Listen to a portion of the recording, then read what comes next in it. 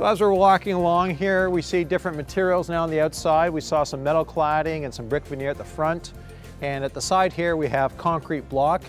This is an architectural concrete block. It's got a different shape or look to it from the outside face here. And this concrete block is very similar to other types of concrete block. It's hollow. And what we look for in block walls on longer walls like this one here is expansion joints. To make sure they put expansion joints in there to relieve the thermal stresses. And we can see they do have an expansion joint running up here. And they got the right idea that we need expansion joints, but because we expect to see thermal movement at expansion joints, we don't actually put mortar in there. We should put backer rod and caulking, which will allow the wall to move due to changes in temperature, as opposed to cracking open, which is what we've got here. So that's a minor fix and something we'll talk about.